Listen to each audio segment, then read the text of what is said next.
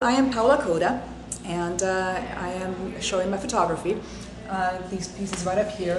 What I have been interested in is the patterns and textures that are created by nature, and things that you normally would just kind of walk by without even noticing. So sometimes, you will see in a rock some beautiful colors, or just in a petal, or on wood, even just the texture of wood. There are so many beautiful, interesting things, beautiful colors and shapes that we don't notice every day. And what I'm trying to do is really pay attention to them and notice them for myself and help other people notice them. So you'll see that most of the photographs that I take are actually pretty close up, but some of them are zoomed out, but they all have to do with textures and patterns.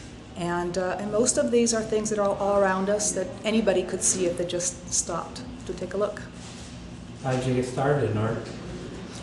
I've been a graphic designer for several years, and I realized at a certain point that I had lost my hobby, which used to be painting. So I decided to try and get into more fine art, do a little bit less commercial work and more fine art work for myself mostly.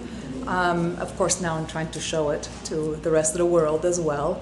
But it really is kind of a continuation of my interest in art since I was a child. When I was, I think, 14 years old, my father gave me an easel as a gift for graduating from middle school.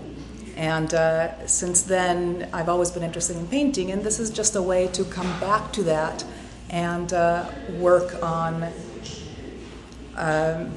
expressing myself and and the things, and showing the world the things that I'm actually interested in.